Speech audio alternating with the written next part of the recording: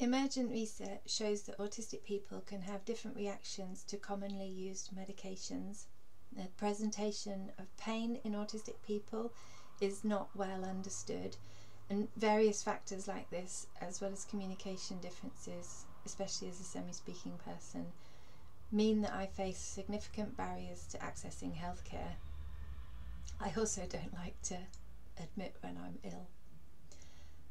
This experience of disablement is common to autistic people and is a contributing factor to our reduced life expectancy when compared to non-autistic people.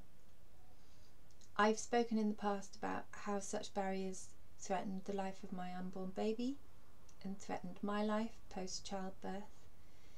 And recently I experienced them again in new and equally terrifying ways when I was put through testing for bowel cancer.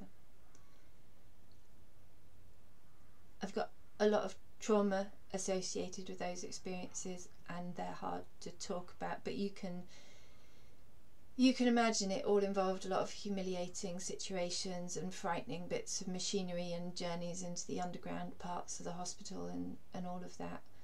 And communication and understanding is so important in those moments.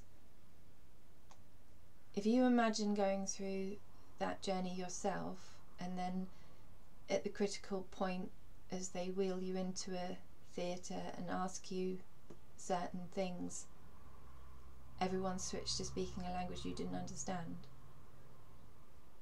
how frightening and bewildering that would be, how helpless and powerless you would feel. And then as the people around you registered your distress, imagine that they tried to comfort you by doing something that you find aggressive, eye contact, or offered you solutions that somebody else finds comforting but you find scary, and you can't speak the language to say. They weren't able to complete the tests that they needed to do on me because these barriers to access are not understood, and my health remains an ongoing issue on the table in a way that it would not if I had shared a neurotype with the people trying to help me.